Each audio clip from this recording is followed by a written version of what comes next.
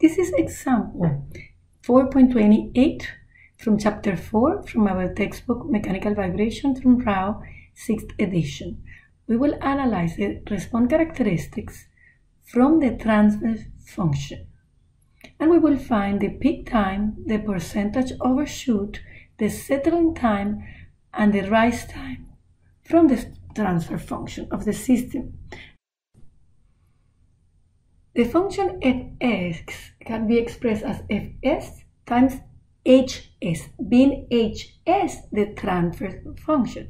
So we can say that xs divided by fs is equal to the transfer function. The transfer function can be expressed in terms of the characteristics of the system, which is ms squared plus cs plus k, or it can also be written in terms of omega n and zeta. That will be 1 over m and 1 over s squared plus 2 zeta omega n s plus omega n squared. And here we are given the transfer function. So by observing this transfer function, we know that omega squared is 225. Therefore, omega n is 15 radians over second. And also observing the transfer function, we can see that 2 zeta omega n is equals to 15. Therefore, we can calculate zeta, which gives me a value of 15 over 2 times omega n, which is 2 times 15. That gives me a value of zeta equals 0.5.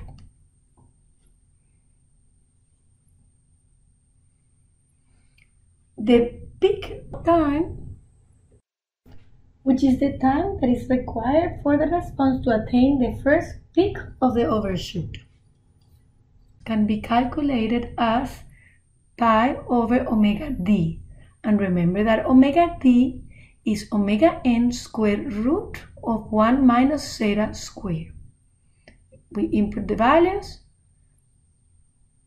and we get that the peak time for this case is equals to 0.2418 seconds. If we graph this in the response, we see that the peak time is where the response attains a maximum value.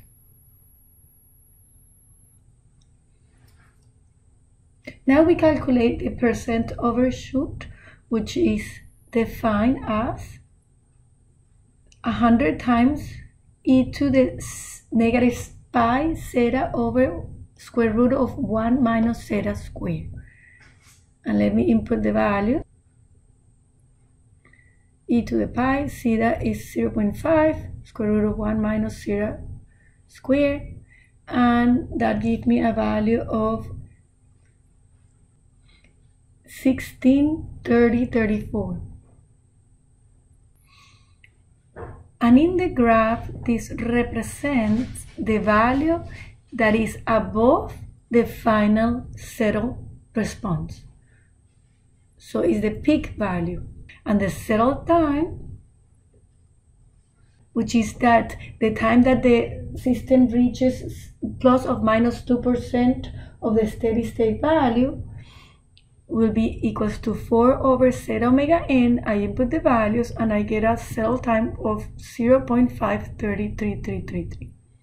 So this is 0.2 of the steady state response. Then this will be the settle time over here.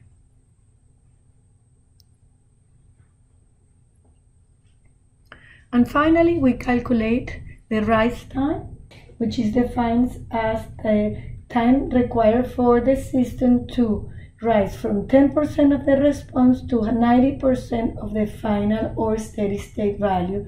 And the rise time gives me a value of pi minus 0.153399, which is alpha,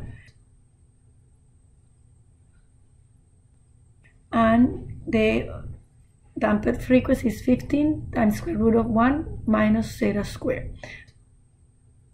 And that gives me a value of 0.2015 seconds.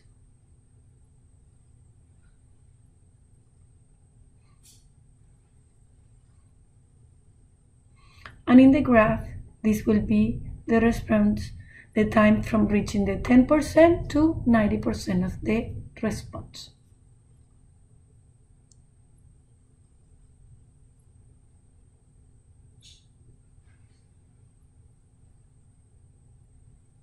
And this here will be the solution of this problem.